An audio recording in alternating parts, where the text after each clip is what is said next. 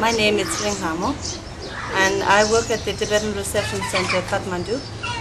And my main job is to take care of the refugees coming from Tibet.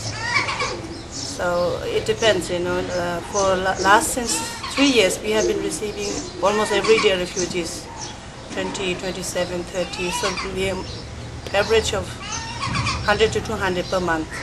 The problems Tibetan refugees face on the way from Tibet is, some of them take more than a month to travel from Lhasa to Kathmandu. So the routes they usually take is Solokhompu, Platopani, and then from Manang side. So if during winter time when they come and the snowfall, heavy snowfall, the main problem with the refugees suffer is the frostbite, severe frostbite. And every year we have 30 to 40 cases of severe frostbite. And many of them have to have an amputation of their legs, feet, toes, or fingers, whatever it is. And then other problems are like common problems, cold, cough, chest infection. And then sometimes problem with the refugees is they don't have enough food to eat on the way. So by the time they come here, they're so hungry and they start eating so much that suddenly their stomach doesn't agree with the amount of food they eat, so they start vomiting blood. So we have emergencies. My name is Tamchu. I'm 46 years old. I was born in Tibet in 1955. My village is, the name of my village is Kirung. It is called Happy Valley in English. It is very close from Shabru Bensi. Tibetans in Shabru Bensi are very poor. They have no access to modern facilities. They remain there since they escaped from Tibet, and my responsibilities are to look after their welfare, their health care, their children's education, and recently I have made some project proposals to open two clinics, one for allopathic clinics and another for Tibetan herbal medicine.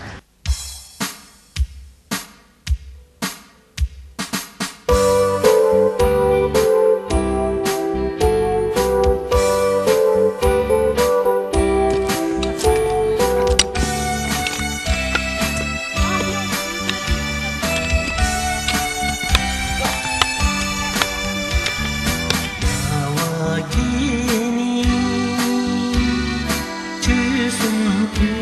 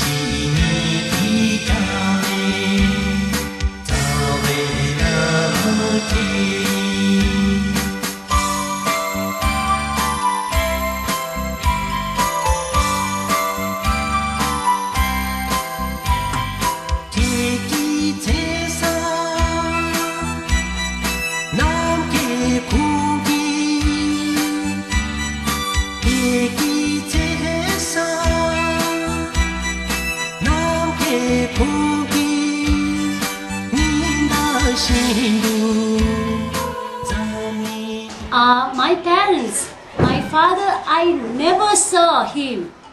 And since I'm a pregnant and this bad struggling Chinese came out, and then the Tibet is mostly the eastern side, Khamba, all the men have to go for the war. It's like Chushigangdu. So that's why my father went for that, and he never know me. The mom is pregnant, that was me. And he never know me that the child is birth, son or daughter. He doesn't know that. I even don't know about the father's love. And I was born on the way, 1959. I used to say to my friends all the time, I'm a border child. And the worst year of Tibetan, I was born on the way, the 1959. So from there, when I was 3-4 years, and my mother died for this unsuitable climate, and also due to the maybe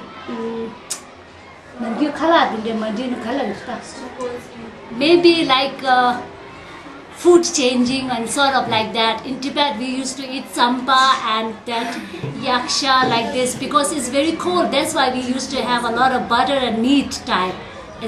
So that's why when I was 3 years, a little girl, my mother died, and I was brought up by my mother's family side, like uncle, auntie, and like that. But you see, when I was 5 years, and His Holiness the Dalai Lama has organized the school, the first school in India, Masuri, and also the Dharamsala, TCV, kindergarten, nursery. So we are brought up in kindergarten. So for that good result, I can speak English in front of you. If I don't speak English to you, you won't understand my feeling and what's the background, and even I'm a Tibetan or not, that you won't understand. So that's why what I am now is all by the grace of His Holiness the Dalai Lama.